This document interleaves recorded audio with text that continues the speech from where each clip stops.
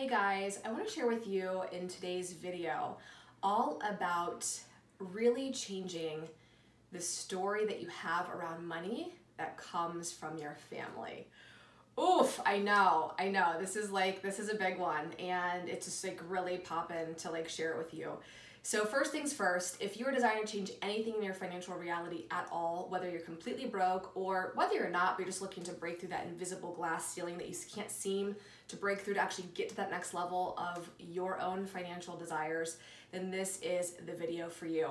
Now I say that because family is such a big influence on us, even if we don't know it. So before I get into that, my name is Natalie Barrage. I'm a transformational facilitator, conscious entrepreneur, and I love empowering people to change their money stories so they can actually have money with ease, because 2.5 years ago, I was right where a lot of you might be at, actually. I was totally struggling. I felt lost. I felt hopeless. I felt scared. I really thought that possibly it couldn't change. And I was terrified to actually think that maybe just it wasn't in my destiny to have money, which was a total lie, by the way. So real quickly, everything happening currently in your financial reality is due to one thing, actually two things: beliefs and action, period. Now I say that because although that's very general, that kind of sets the framework for where we're going in today's video, which is about family. So I'm not really one to try to find all the reasons as to why something's occurring. I'm more the gal you come to when you want something to change, and if you're ready for it to change now. And that's what happens with a lot of the work that I do with my clients.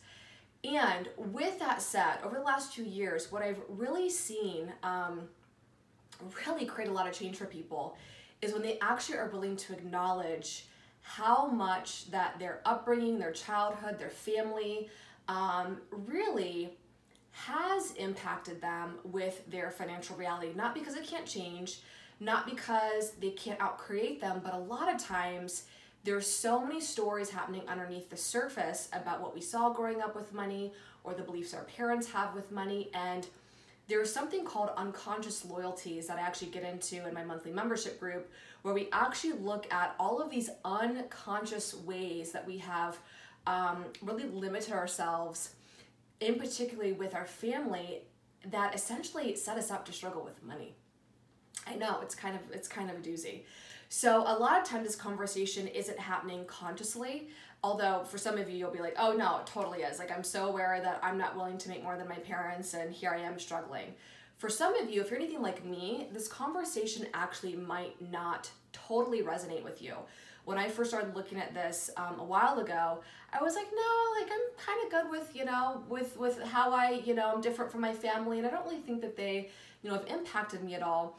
And then when I actually started looking at things unconsciously, so underneath the surface, actually what's really going on and the energies in there, it really started exposing all of these strange beliefs that I didn't even know that I had about money and my family and me.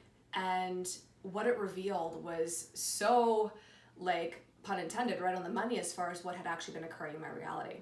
So what I want to invite you guys into is looking at the following, which is, what did you actually learn from your family about money growing up? And just free writing on that, maybe for 2-3 minutes most. You don't have to spend an hour doing this. You don't have to recall every memory, but just get a sense, a snapshot of actually let's say 1 minute to 3 minutes of what did you see growing up with money? Who handled it in your household? What type of conversation was had about it? And for most of you, they're probably there is no conversation, Did you always see exhaustion? Did you always see a lot of hard work, so there was exhaustion, and that's what you had to do to get money? Did you have one parent that wouldn't look at it and put the responsibility of it in another parent's hand?